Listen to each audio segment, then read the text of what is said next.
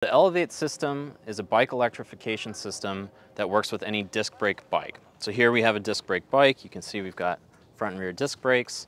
The system mounts to your bike's disc brake mount here. So we've got the motor here. We've got our own proprietary motor mount here that mounts under your caliper. We increase the size of your brake rotor by one size. It goes from, let's say you have a 160 native, we go to a 180. If you have a 180 native disc, we go up to a 203. So this is included in the system.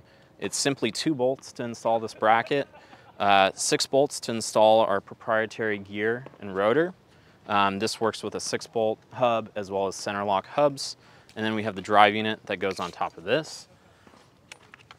So the drive unit mounts here.